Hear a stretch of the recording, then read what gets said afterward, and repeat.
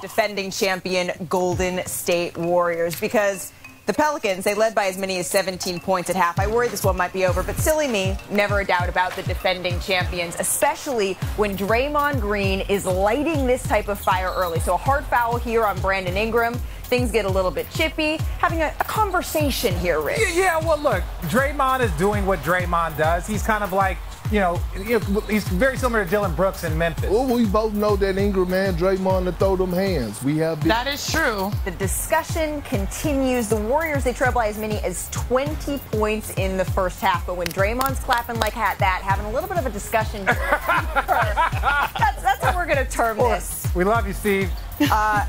Jordan Poole, a miss here.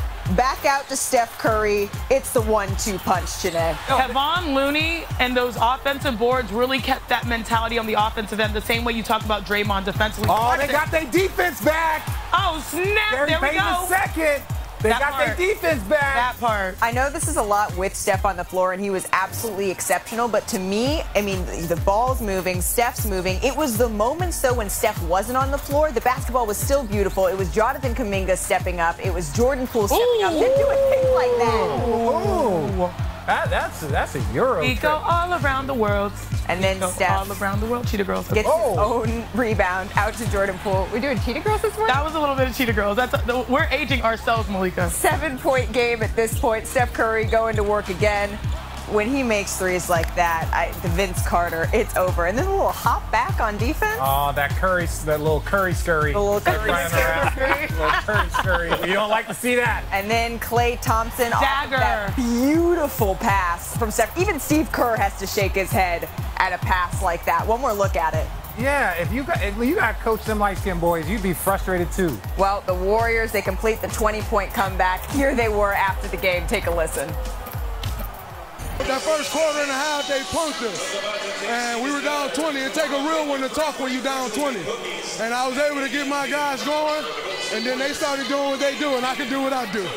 The one thing that we have, and Draymond's fire in the first half, is the ultimate, testament and visual of what it is we have a competitive spirit that is unmatched, and it's been that way for a decade. Draymond willed us to victory tonight. I mean, just his intensity, his frustration early with the way we were playing, mad at the world, yelling at everybody, their bench, our bench, me, and frankly, we all deserved it. We need his fire.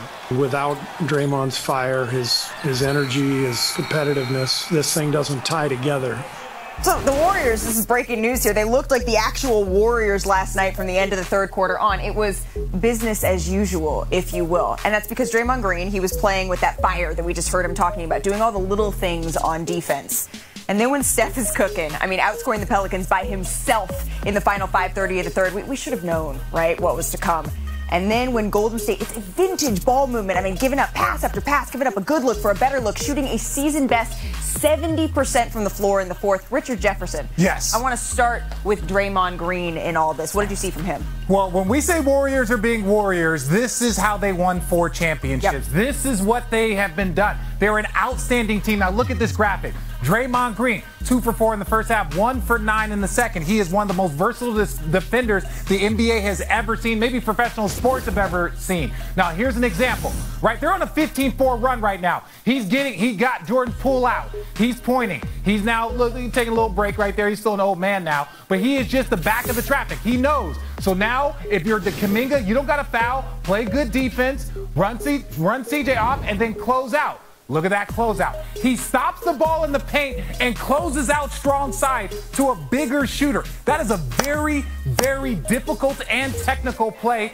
It's impressive. It's a beautiful thing to watch. Well, and we just heard Draymond Green say it, because I feel this with you, Richard. When you turn your game up a notch, I feel like that brings my game up a notch. Well, yeah, that's why I'm here. I'm here to raise the level of everyone's ignorance. But that's what Draymond said about Steph, right? He said, when I turned it up a notch, Steph turned it up 2 notches. We all hopped in line and followed him, and he was locked in. No one was stopping stopping him. We've seen, though, Steph do this time and time again today. What was special about last night? Well, this company, ESPN, loves a 30 for 30. Let me give you a 35 for 30. Most 35-point games, age 30 or older. Steph jumped LeBron James and Kobe Bryant, now at 66. Ooh. So that's so impressive. But let's talk about those shots that helped him in that big output. Let's roll my tape, please, Director Kathy. Thank you.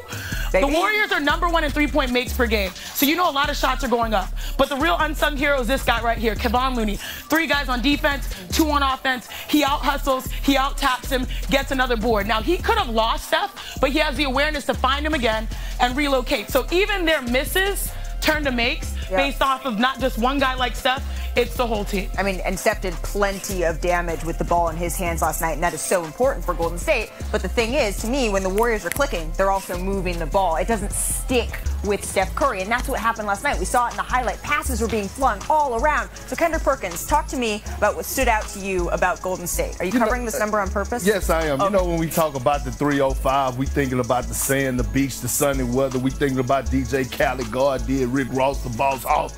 But I'm not talking about that type of 305 today. I'm talking about this one. 305 games with 30 assists. That's what the Golden State Warriors been doing since the Steve Kerr era. They lead the league, and the second place is 132 more than the Nuggets. That's a lot. That's almost doubling. So run my tape real quick. Here we go right here. We talk about player movement. We talk about ball movement. Watch Klay Thompson on this play.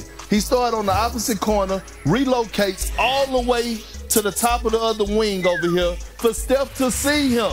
This is the dagger. It's not about just ball movement. It's about the player movement. This is beautiful basketball. Look, Steve Kerr can't believe it. He didn't won 4 championships. Wait a second.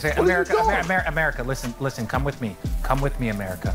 Walk with me. No, I don't care about you guys. They're breaking down film. I like to break down other things because, you know, that's the problem with me. Can we show this? Can we show? I want you guys to see this because I saw this. Watch this. Did you see the POV? Watch their whole bench. Look at Collins' ugly butt. Watch their whole face. They're all just like, just to a man. Look at his face. He was just like, He had to look away. They had to look away. Like, look.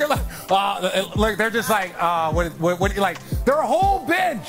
So when they talk about fear, when they talk about demoralizing, listen, we're going to respect Willie Green. We love Willie.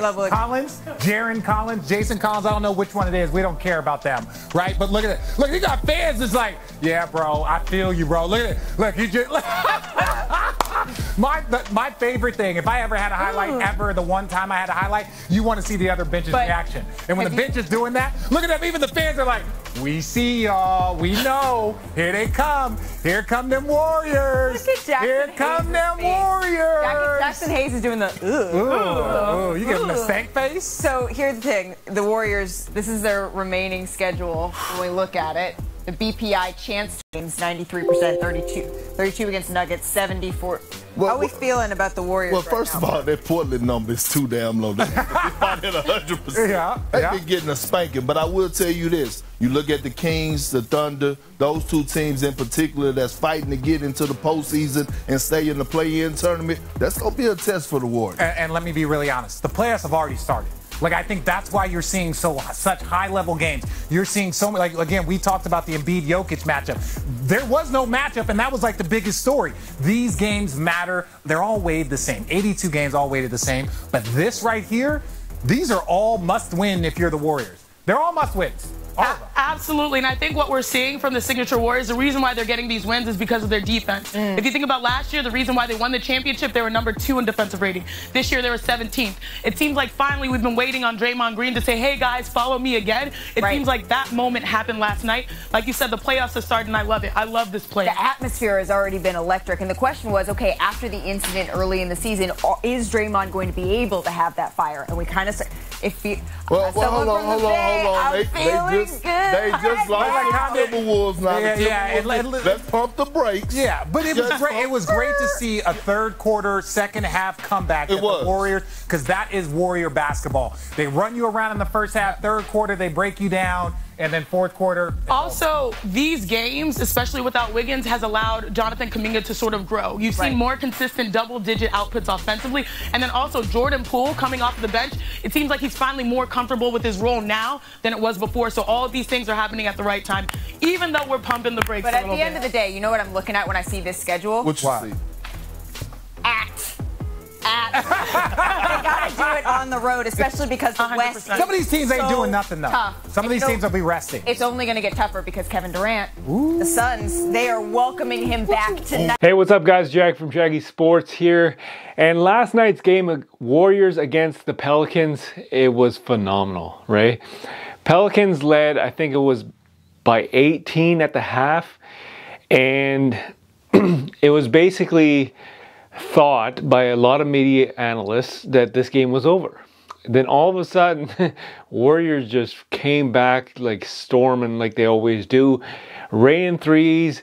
Draymond Green just lit up the entire Warriors roster, got them going. It was a phenomenal game. Phenomenal game. Now, the problem here is they are awesome at home, but they suck on the road. Now, if they play Sacramento, they're playing on the road.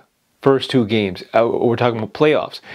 If they play Sacramento, they're playing on the road. They suck on the road. Yeah, I get it. But I think they want that matchup.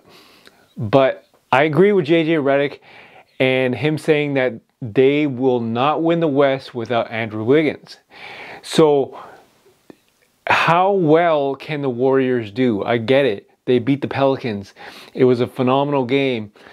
But it was just a regular season game. It was the Pelicans. Pelicans were without Zion Williamson. Warriors were completely healthy, except obviously Andrew Wiggins was not there. So what the hell can you expect from the Warriors moving forward? They are the defending champions. I'll give them that much. They are the defending champions. However, this entire season we have seen them on the road just completely losing it. And they lost. I think they were like 7-25 on the road or something like that. At the end of the day, that's not going to cut it, especially in the playoffs, right? When you don't have home court advantage, obviously that does not vote well for you moving forward into the playoffs and eventually your goal of making it to the NBA Finals. But you have Steph Curry, you have Draymond Green, you have Klay Thompson. So can this Warriors squad, without Andrew Wiggins, because I don't know when he's back due to personal reasons, I have a feeling I know what's up, but I'm not gonna say it, obviously, because it's just not cool if I say it. So the bottom line here is Warriors, they need to get out and actually perform on the road. That's the end story.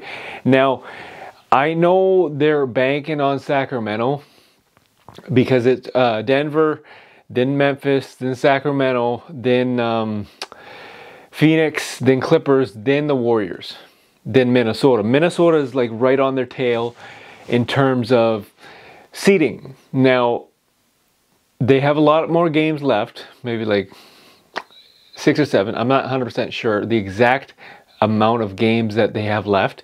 However, the fact that remains is they are, battling for a spot, right? So number 4 seeded Phoenix has the exact same wins as the Clippers. Now the Warriors have the exact same win too, but they're number 6 seed. So this could change in the matter of a week. And I know what you're saying. What about Sacramento? What if they actually play Sacramento? I have to pick the Warriors just because of the fact that they got the playoff experience, and by statistics, Sacramento is not a very good defensive team. So that could vote well for the Warriors, but then again, the Warriors are bad on the road. So I'll leave it to you guys. How far, without Andrew Wiggins, how far can the Warriors go in the playoffs? Given the fact that Andrew Wiggins is not there, given the fact that they suck on the road, and given the fact that they are awesome at home, right? So you gotta take those into consideration. Leave a comment in the comment section. Tell me what you guys think. How far can the Warriors go in the playoffs? This is Jag from Jaggy Sports.